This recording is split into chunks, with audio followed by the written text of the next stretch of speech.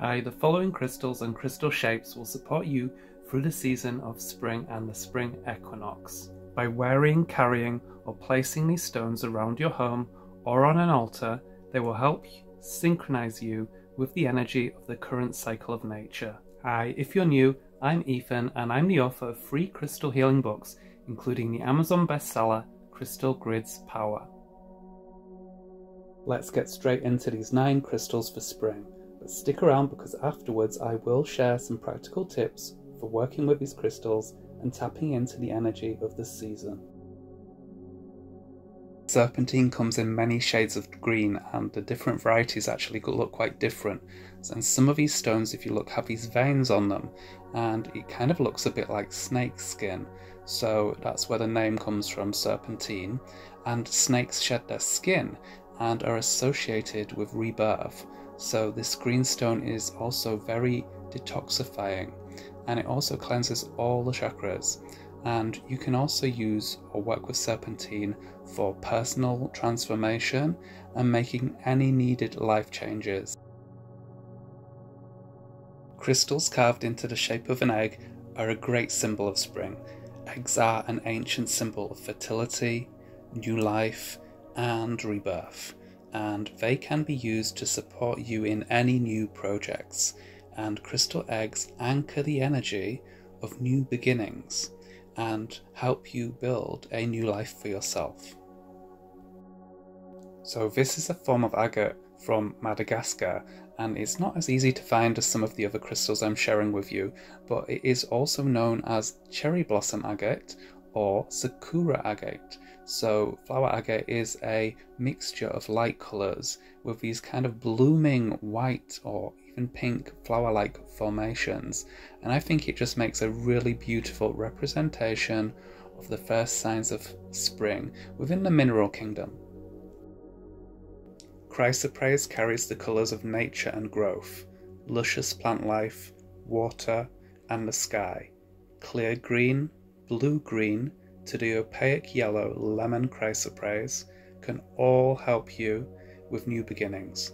Chrysoprase inspires change and supports you if you are ready to make the changes needed for a fresh start or to do something different with your life.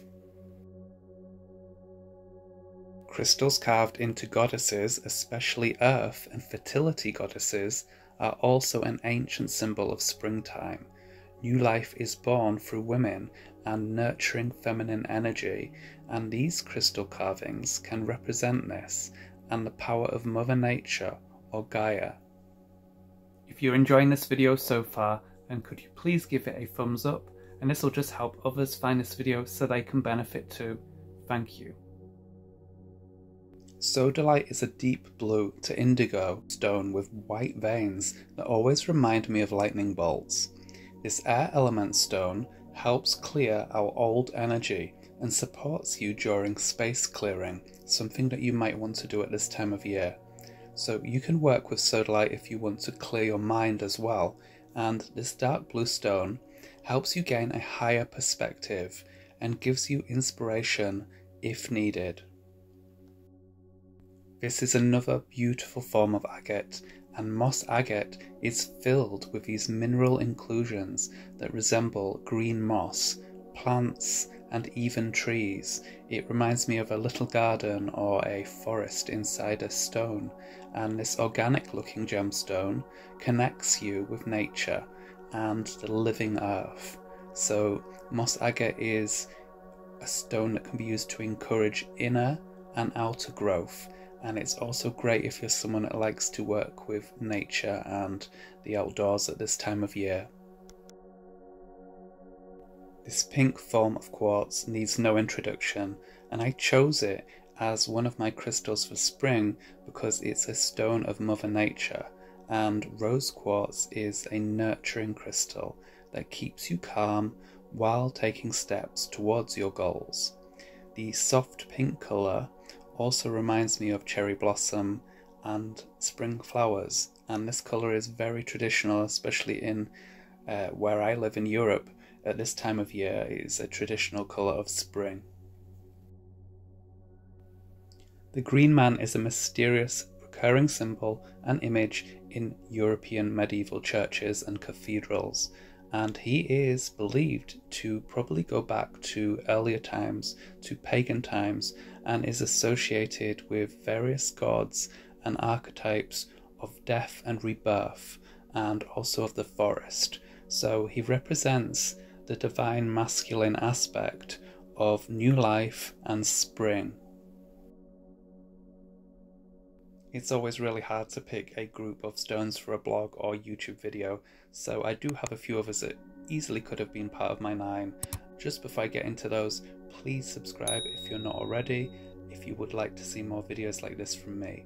So green aventurine kind of has the energy of plants and nature and new life. Ocean jasper, which is actually a form of rhyolite with feldspar and quartz, is great because it's a stone of patience. And amazonite, which is a water and earth element stone that supports fresh starts and new beginnings. And as always, you can benefit from wearing or carrying any of these crystals, and you could also put them on display in your home to invite the energy of spring and the season into your house and into your life. And you can decorate your altar or any sacred space that you meditate or do spiritual work on with these stones at this time of year. Or why not make a seasonal crystal grid from these crystals? And my book, Crystal Grids Power 2, will include a crystal grid for each of the 4 seasons.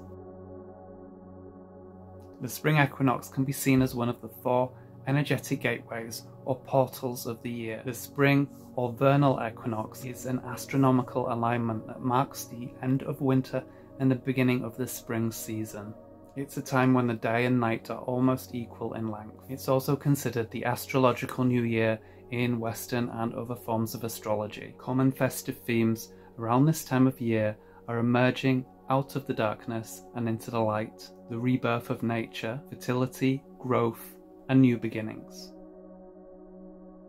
Here are some practical and holistic tips to help you get more in sync with the flow of energy of the season. And you could do many of these things while holding one of your spring energy crystals. Physically clean every part of your home, declutter, sell, recycle, or give away anything that you no longer need. Do some space clearing, so spiritually cleanse the entire house. Start taking the initial first steps towards your goals, aspirations, or anything you're trying to manifest at this time. Clean away dead leaves or twigs or old wood that has been knocked down during the winter season. Review which projects or habits you need to restart. Plant any seeds that need to be planted at this time of year. Get creative, craft or do some artistic things. Work with spring-themed oracle or tarot card decks. Try to get outside more in nature if you can. This is also a good time to relocate or move house. Go on a holistic detox or cleanse. And I'd love to know which of these crystals you're going to be working with this season. Let me know in the comments below. And if you've enjoyed this video, I'd really appreciate it if you could give it a like and subscribe if you would like more like this. You can also find all my books on Amazon and are in other places at the links below. And some of these links are affiliate links which help support indie authors like me. And you can also check out the other seasonal crystal guides I have for the other seasons, including the following season if you want to be prepared for the next season, which is summer. Check that out. There's also other videos appearing on screen now that I think you might be interested in.